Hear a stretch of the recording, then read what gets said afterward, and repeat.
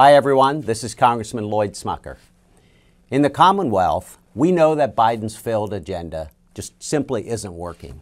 Families see it from the grocery store to the gas pump as they pay more and more for everyday necessities.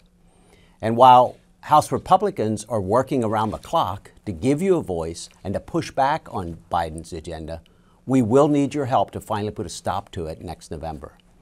Republicans have spent the last several years putting safeguards in place, building confidence in our efforts to protect your vote.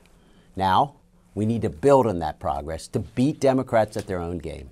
Next fall, it will be critical that we show up early and bank as many votes as possible before Election Day.